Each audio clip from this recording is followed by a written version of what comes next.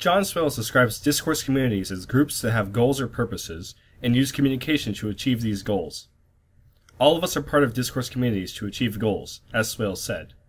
Discourse communities can also give insight into one's goals and personalities for both others looking in and themselves. These are my own, organized based on the influence that school, my family, and my own self lent to each one. It could have been organized in many different ways, but this way shows the influence that three major forces in my life have over my communities. Let's take a further look at these communities as we explore the lengths I take to make something out of myself. I'm a student at Virginia Tech, a beautiful university located in Blacksburg, Virginia. I'm in the engineering program with hopes of becoming a computer engineer. Back in high school, I was a member of the Technology Student Association, or TSA.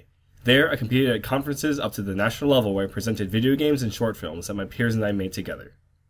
Games have been a long-time hobby of mine, and being able to get together with others to create an interactive experience using a few creative minds, many hours, and thousands of lines of code was and always will be rewarding. Filmmaking is the same deal, a pursuit of understanding for a familiar pastime. My dad, being a hobbyist photographer, had plenty of cameras available for me to experiment with the medium. I also play Super Smash Bros. Melee competitively, streaming every Tuesday night for Virginia Tech Smash. While I've owned every single game in the series, it wasn't even a year since I began playing Melee competitively after getting into the scene with some friends. The game allows for plenty of creative expression and playstyle and combos due to its physics engine, more so than any other fighting game. Computers are also a significant hobby of mine. I build gaming PCs and tinker around with single-board computers and microcontrollers, using a single-board computer to run a communication server. I helped my friend build a computer 4 years ago, and have worked on a dozen computers since. I've been listening to music as long as I can remember, and in the 7th grade I picked up the guitar. Each song I tackled and succeeded in playing to completion was exhilarating. They got easier and easier, and then I picked harder songs, and those eventually got easier and easier. After a few years, I was inspired to write my own music, completing 3 songs over the summer of 9th grade that together I've titled The Treacherous Sea. People looking into my discourse communities or hobbies could easily see a man pursuing creative endeavors, maybe one in it for the competition. To me, my community is showing a strong desire for expression. All of them bring out creativity within me. On top of that, it's always fun to communicate with other community members on collaborative works, theory, and what goes on at higher levels of each community. This brings out camaraderie and friendliness in all of us.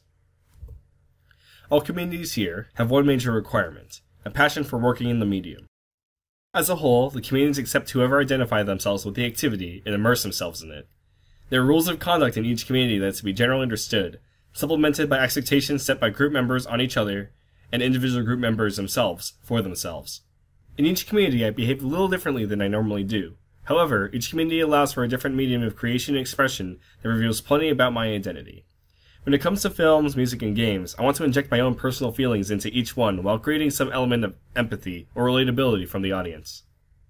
What's important in a retrospective manner is that there is both a deeply personal element to all of these hobbies, where the craft is honed behind the scenes and creativity is projected from myself onto what I create. However, none of these hobbies would be anything without people to share in the experience with me, to create with me, or to witness the end product. Each community invigorates me, gives me an outlet of expression, and plenty of people to share it with. They also grant me plenty of happiness.